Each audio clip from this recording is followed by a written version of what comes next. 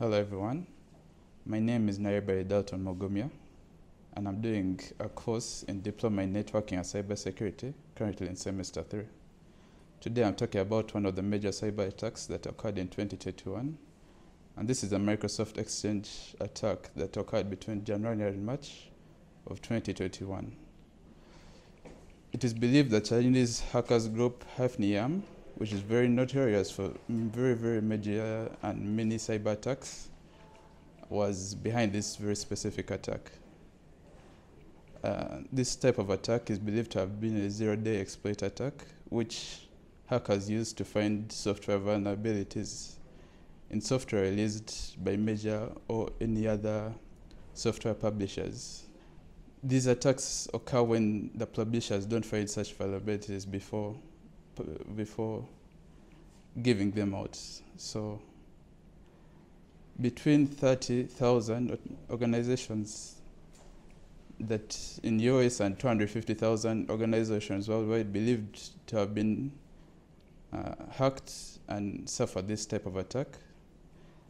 The hackers gained access to all their accounts, their emails, admin privileges, and all other devices connected to the networks.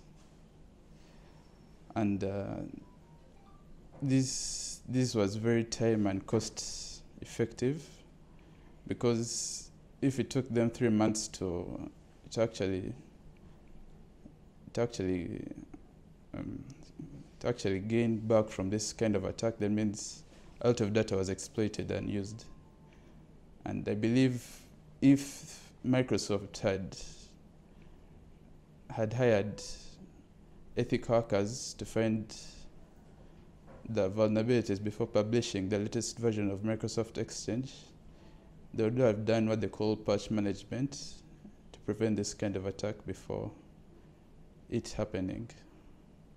Patch management involves finding these very various vulnerabilities that are existing within the software update, and with these patches made up and evolved, this kind of attacks are reduced to a minimum, because every time a software update is released, hackers always trying to find the vulnerabilities so that they can exploit that kind of software and gain access to data they shouldn't be having. So I believe patch management and ethical hackers involved will prevent this kind of attack in the near future.